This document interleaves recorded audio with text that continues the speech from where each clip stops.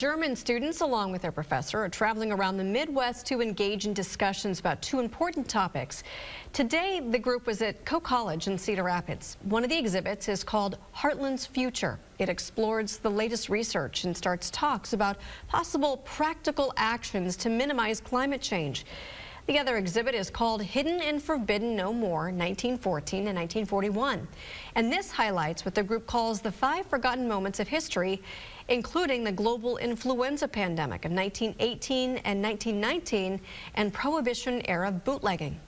Our exhibit, as well the historical part as well as the climate change part, both talk about things that we don't really want to confront because it's a real uncomfortable issue, climate change, and also several aspects in the past are quite uncomfortable to speak about. So yeah, we want to face that and actually engage with people into discussions. The exhibit will be open again tomorrow at Coe College from 9 to noon and will then travel to the James Kennedy Public Library in Dyersville, where it will be open from 3 to 7.